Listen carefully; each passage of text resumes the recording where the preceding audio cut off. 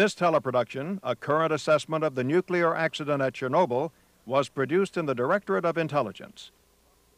An official announcement. Unless viewers of Moscow television were watching the 9 p.m. news closely on Monday, April 28, they would have missed the brief and buried report of the biggest nuclear accident in history, an accident that had occurred at least 2 days earlier at Chernobyl in the Ukraine. Until this happened, the Soviets had pointed with pride to the growth and safety standards of their 32-year-old nuclear industry. Having begun operations in 1977, the Chernobyl nuclear complex is one of the largest plants in the Soviet Union and Europe, with 4 1,000-megawatt reactors operational and a 5th under construction. Chernobyl's importance is underscored by the fact that the Ukraine generates about 1/5 of all the power in the Soviet Union. The nearby city of Pripyat has owed its existence to construction of the big nuclear facility. In just 15 years, Pripyat became an atomic company town with a population of 46,000. Both it and Chernobyl City, southeast of the complex, are located on the Pripyat River, which flows into the Dnieper, helping form the Kiev watershed, some 70 kilometers south of the reactor site. The reservoir supplies the bulk of the drinking water for the 2.5 million residents of Kiev, the ancient capital of the Ukraine, which lies about 130 kilometers southeast of the site. Agriculture in the region is diverse, and there is a large forested area. Prior to the accident, the Soviets were claiming that the design of the Chernobyl reactors incorporated elements that would ensure radiation safety both during normal operations and under abnormal conditions.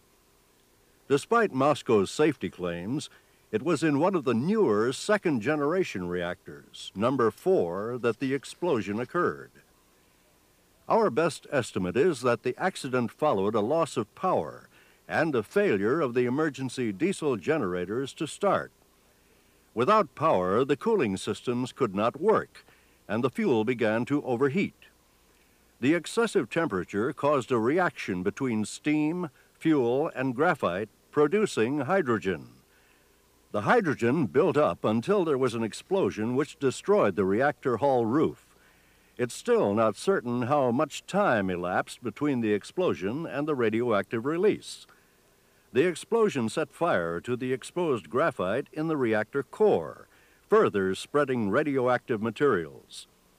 As of May 12, there still was no evidence of damage to the adjacent number 3 reactor.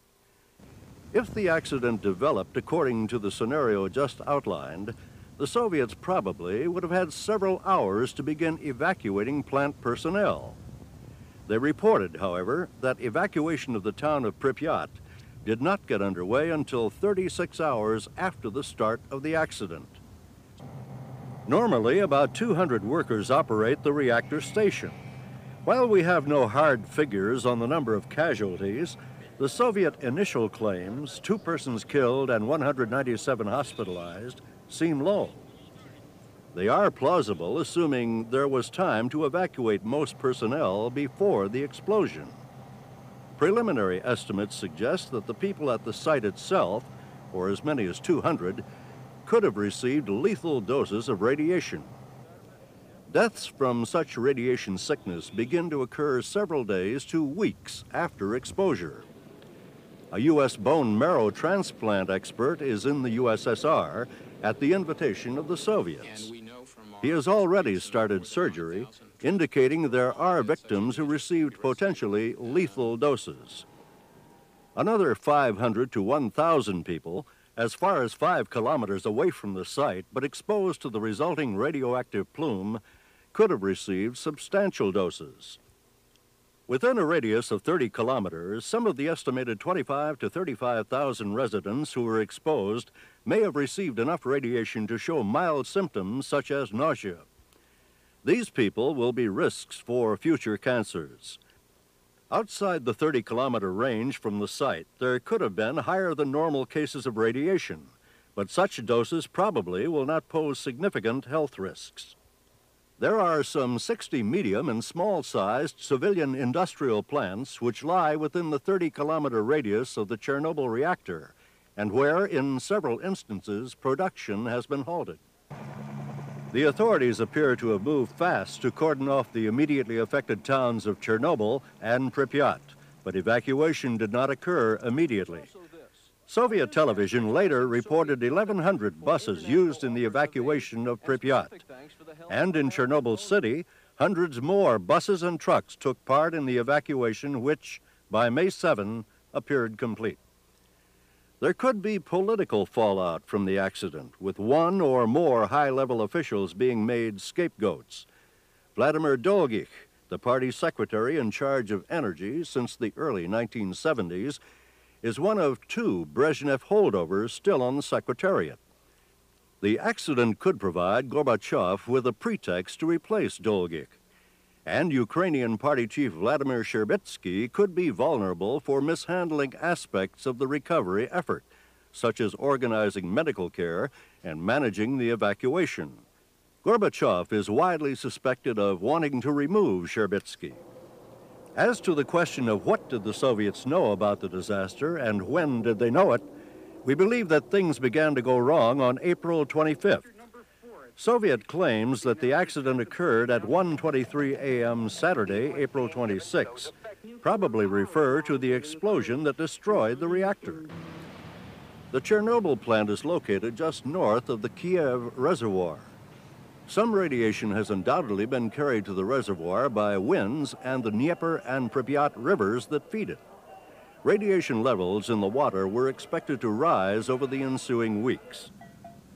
Thus far, direct contamination of farmland probably has been minimal. Dairy products would be most at risk because of the presence of radioactive iodine, which, when ingested, attacks the thyroid, particularly among children. However, the initial plume of radioactivity appears to have passed over an area largely covered by forest. Considerable controversy has followed in the plume's wake, even among some of the Soviets' Eastern Bloc clients, where precautionary steps were taken. By week's end, in addition to the ever-expanding plume, high-altitude winds were carrying particles of reduced radioactivity across the polar regions into the Western Hemisphere and Far East. The Soviet safety goals for nuclear power have been hard to determine, as they have evolved over the past 15 years. The emphasis seems to have been on ensuring reliable cooling of the reactor core under accident conditions. The hydrogen explosion problem, which would be a major challenge to their reactor safety system, does not appear to have been adequately addressed. By almost any indicator, Chernobyl is the worst nuclear accident in history. In the 2 weeks since the accident, the Soviets claimed to have evacuated the population within 30 kilometers, contained the damage at the site, and begun decontamination of the area. Efforts to contain the spread of fire and radiation included using helicopters to drop materials into the core of the reactor. In summary, as of Monday, May 12, there are preliminary calculations suggesting that as many as 200 people, the normal complement operating the Chernobyl nuclear reactor station, could have been exposed to lethal doses of radiation. Another 500 to 1,000 people exposed to the plume as far as 5 kilometers away could have received substantial doses. Contamination of farmland in the area of the accident probably has been minimal, with not more than 15 to 25% of pasture land in the Chernobyl region seriously affected. It will be some time, however, before the full economic impact is clear. Given the near certainty of contaminated food and water supplies in the area, we don't expect the inhabitants to start returning for several weeks at the earliest. As to the future of the Chernobyl facility, the older units, 1 and 2, could be brought online as soon as the site is safe to work in, which depends on control of emissions from the complex and the concentration and pattern of fallout. The Soviet authorities won't be able to start up Unit 3, which shares the reactor building with the demolished Unit 4, until the big reconstruction and cleanup job has been completed. The entire effort could take years.